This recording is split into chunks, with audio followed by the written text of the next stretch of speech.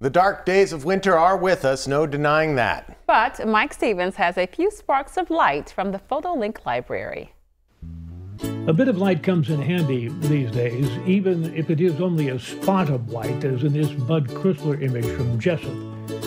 A bigger spot would be better, like this one, for example, from Lisa Vitale in Hunlock Creek. The reflective white of this perched bald eagle Michael Smith found in Mongauk, New York.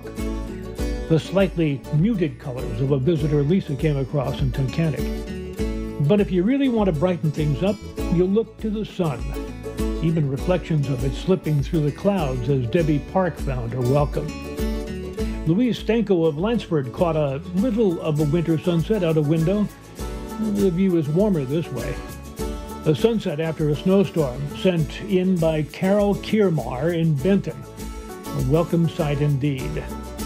In Brandon Park, Williamsport, Ann Hetzel saw teepees of snow, made all the nicer by the faint sun in the sky overhead.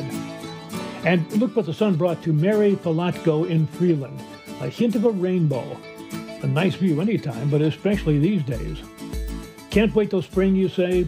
Well, neither can Nadine Sist of Butler Township.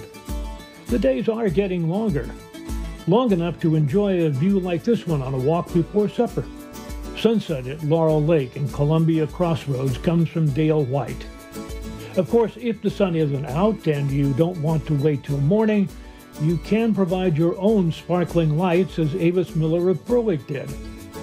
Whatever you do, don't let the fact that these two saw their shadows get you thinking 6 more weeks of winter. Mary Gabriel found them in Tunkhannock.